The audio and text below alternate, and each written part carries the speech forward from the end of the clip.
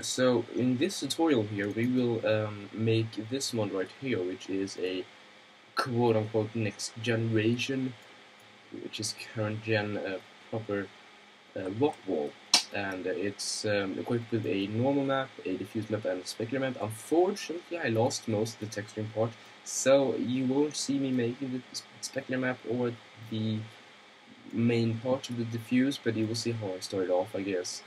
Um, but this is the finished result here, and if we look at the level poly, this is basically what we have. I am showing you how to retopologize, well, how I do it, and yeah, it's 446 faces or 828 triangles, which is fairly decent, and everything is triangles or quads. So yeah, it's all good, and I hope you will enjoy this tutorial, and thanks for watching.